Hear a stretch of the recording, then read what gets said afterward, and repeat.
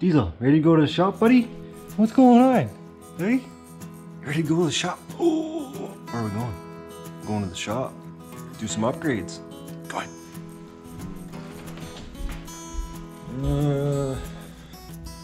No. Oh, that one's got a rip. Red's good. Eh. Blue's pretty cool. Cass. Oh. Oh, that's the speed hole one. No. Hold on, buddy. Hold on. Ah, there it is. Nice.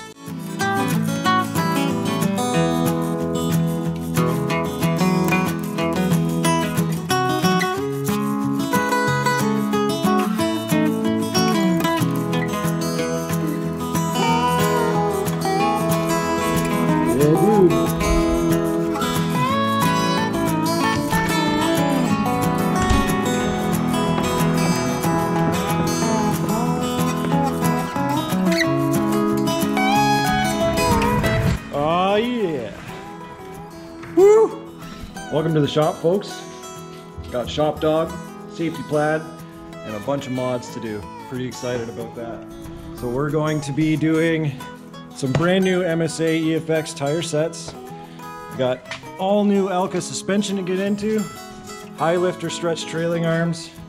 We're gonna get it all onto this and get a trail ready. I have a ride tomorrow, so we have a lot to do to get this all done. So let's get to it. So we have a lot going on.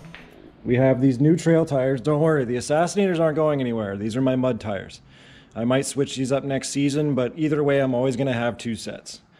So I have this Can-Am Beadlock Super ATV Assassinator set up for the mud, and I just picked up the EFX Motoclaw. This is a 30 by 10 R14, 8-ply super heavy duty tire. It's meant for a UTV in my opinion, but slapping it on the Outlander, and an MSA wheel to put it on the bike, of course. So pretty excited about these guys. Thought I'd do something a little different. I kind of like the silver brushed thing going on. I know I have a thing with black and red. Just wanted to try something else, you know, trail set. So one of the things that I've had difficulties with is this thing rides like a horse wagon. It's great in the mud. It's fantastic in the mud, actually. But I really wanted to not be 3 inches shorter and have back problems after a trail ride. So I contacted Dirty Life and got a set of these bad boys too. So we have some Elkas. These are all custom stage 3 units, straight from them. You tell them your weight, how you ride, what machine you have, all these specific things, and they make these from scratch in the shop for you. So really excited about that. So one of the things I'm also doing is a set of Highlifter trailing arms in here, okay? And what these do is this trailing arm is gonna be stretched out 2 inches, so I have more room in the wheel well, right? And that's actually for more next spring when I put bigger tires. I'm thinking about doing 31s, 32s, something like that. That's what I meant by trading the Assassinators for something else, like a 8 wide, 8.5 wide, maybe a 9 wide, something 32. So I'll take your suggestions down below in the comment section, but we're gonna have the stretched arms, Elkas, new EFX MSA set of tires for the trail. I've also got some brakes and bushings and stuff. Just because I did the front end from my front end teardown when I did the torque locker, and now I'm back here. I knew I would be, so all of that's getting changed. So everything's prepped. So even the trailing arms, I already had bearings pressed into and everything. I figured if, you know, obviously I'm not going to rip these bearings out and put them in there. They're cheap. Put those in, good to go. Do some brakes, do some bushings, get those tires on. There's a lot going on. Anyway, you can tell I'm pretty flustered, but I have to have this done so that I can ride tomorrow. I have a ride called Ride for Dad, and it's a great fundraiser ride, and I just didn't want to be on Assassinators for a trail ride, so really want to get this done. Pretty pumped. So that means I got to get tearing down. I've done the rear end before, so just gonna get rid of this and gut it all, and if there's anything to let you know about, I will, of course. Just plugging away at it, but something I didn't have to do last time I took these off is one of the brake lines has a rivet you'll have to drill off, and when you put the new ones on, you'll have to use some zip ties or creativity. I'll see if I can do it better than zip ties, but yeah, I get the brake line off, brake off. There's only one on these, so that comes off.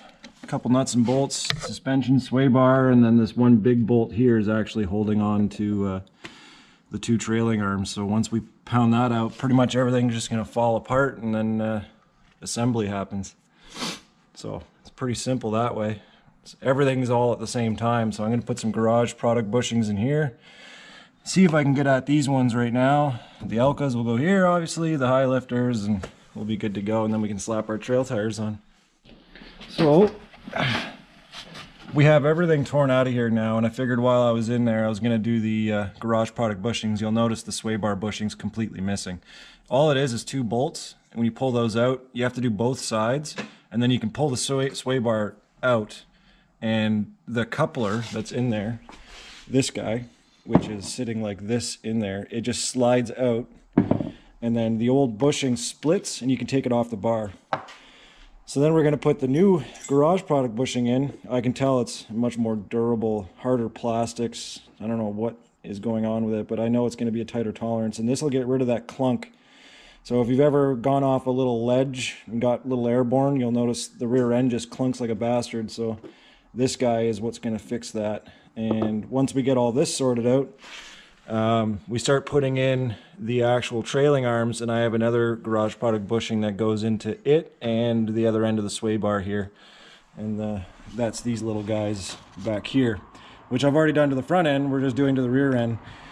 My buddy's doing the rear brake on the other side, and we basically carry on. And yeah, so the new ones are in, and they are significantly tighter.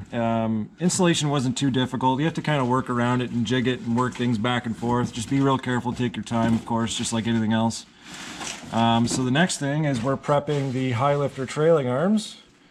And I didn't realize that I needed these seals here so that these cups can sit in it. And we're going to move these to the other ones. They're not a big deal. They don't actually seal a whole lot.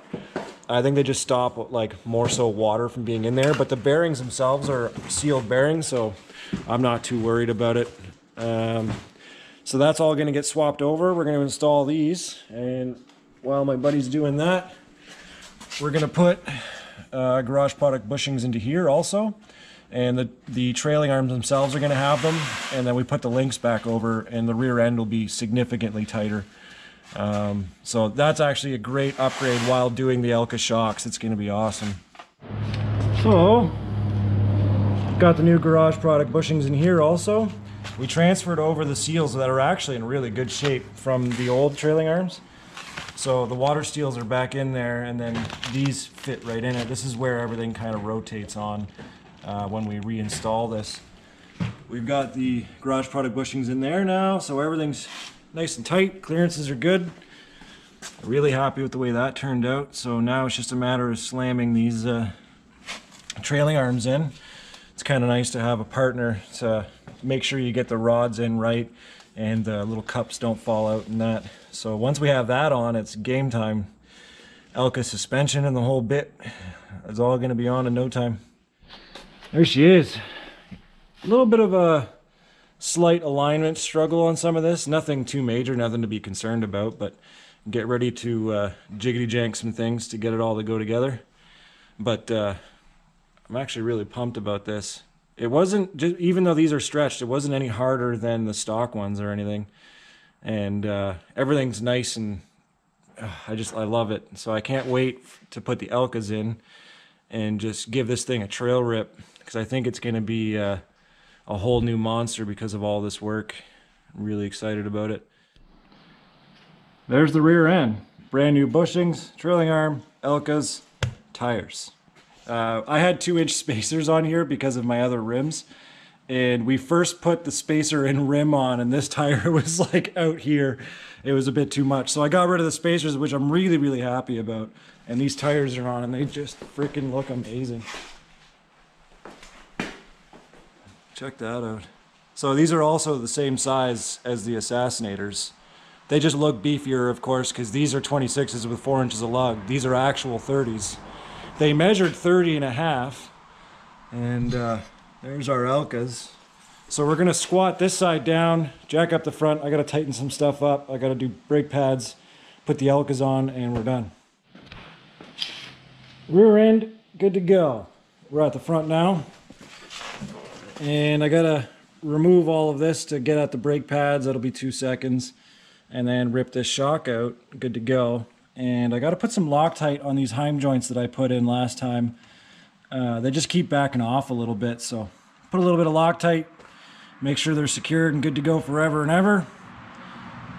And ready to rock.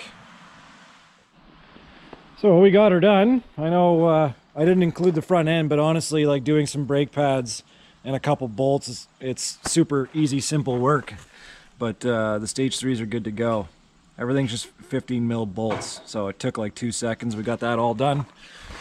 I had to tighten up some steering stuff from the last time I dug into this thing. It just vibrates off, so I put some Loctite on there and just tighten it all down.